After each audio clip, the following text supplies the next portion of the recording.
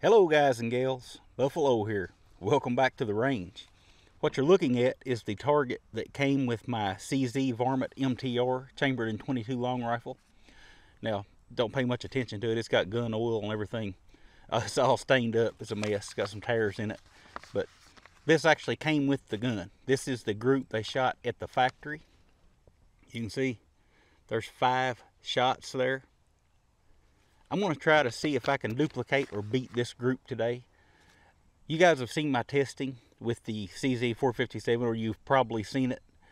But all that was done at 50 yards. This was done at 50 meters. So a little farther than 50 yards. I moved my target back accordingly. For you guys wondering, that comes to roughly 54.7 yards. So that's where I've got my target setting for today's video. Don't normally shoot at meters here, so had to measure that out by hand. The group size itself measured 10 millimeters. Again, there's another look at it. Now, in my world, 10 millimeters is going to come to just a little bit less than 394 thousandths of an inch, to give you an idea of the metric equivalent there. So what we can see is this is a really good group to be shot at 50 meters. 394 thousandths of an inch. I'll have to be on my A game here to duplicate that. Hopefully I can beat it. Now it says they used RWS 40 grain ammunition. RWS makes some really good, it's made in Germany, it's some really high quality .22 ammunition, but they make several different grades of it. It doesn't tell which, exactly which type they used here. But I'm going to be shooting one of these targets that my friend George over at Target Suite sent me over. You can see I've got a real fine aim point here, a little small X.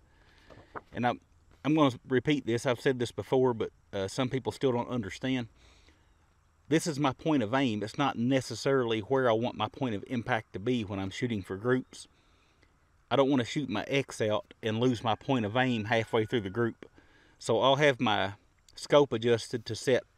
It'll be set somewhere where I'm shooting just off of this X, or at least that's my intentions.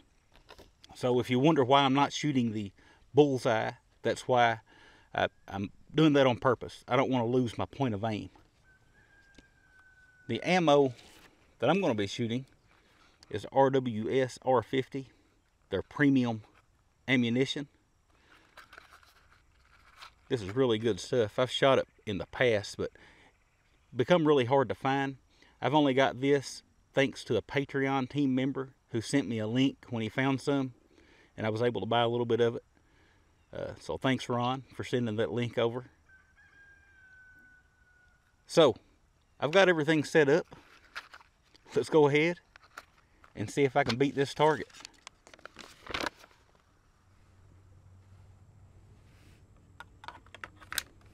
All right, so I've already fired one group. I started with a clean bore, so I wanted to go ahead and dirty the bore up with some of that bullet lube that's on these RWS bullets. I'm gonna fire my second group. So here we go. This one counts.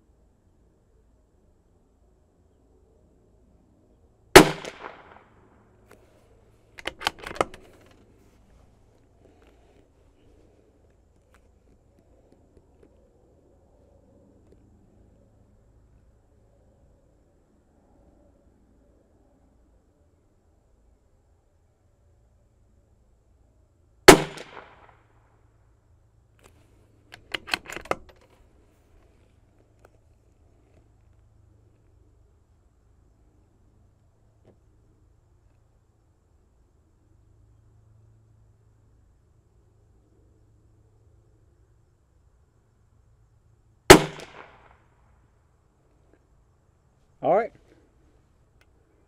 That looks pretty good through the scope.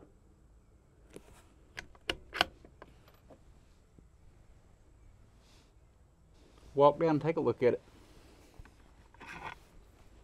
Do this.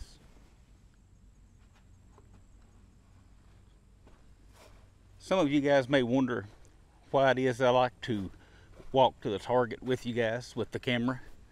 That's so you can get a good perspective of my range down here and how far away the target is. With different cameras, different lenses can make a target look closer than it actually is, or farther away than it actually is. So I like to take that walk with you guys just for that added perspective. I also want to show you my 50-yard mark falls right here where I've got that steel plate marking it. So as you can see, we got to go another nearly 5 yards. That's the downrange camera. Go ahead and stop it. But as you can see, we have to go an extra nearly 5 yards to get to 50 meters. So this was the first group I shot. That was from a cold, dry bore. I had put the CZ rifle away and oiled the bore. So when I got it out this morning, I went ahead and swabbed the bore out, got all the oil out of it. But that means there was also no bullet lube in the bore. And that's where that first shot hit. After that, they settled in right here. The other 4 looked pretty good. So on the second 5-shot group, we've got a really nice group here for 50 meters. That looks, to my eye, like it might beat that factory group, that factory target that was supplied with the rifle. Only one way to know for sure is to get it up here and measure it. So that's what I'm going to do now. All right, so that group measures from center to center of the farthest 2 shots apart at 8 millimeters. So we did indeed beat the target that was supplied with the rifle from the factory. Now these are supposed to be printed on a scale of 1 to 1. I know that doesn't always work out, but we'll just take a look here and you can see that 8 millimeters definitely doesn't reach center to center of the farthest 2 shots apart. I get that this camera probably doesn't focus real well on that, but also 8 millimeters comes to 315 thousandths of an inch for those of you guys that speak my language when it comes to numbers. So there you go. I was able to do it on the second group. I wish that I had had some of this RWS R50 when I did my ammo shoot off with the CZ, but you guys know how ammo is right now, especially then when I was doing that test. I couldn't find any of this at that time. I do wonder how it would have performed shooting 5 5-shot groups and taking that average. I may revisit that one day and see how this ammo ranks among the others that I tried. But that's all I got for now. I appreciate you guys for watching and hanging out with me here at the range. I'll talk with you guys again soon. Always remember that freedom is the greater good.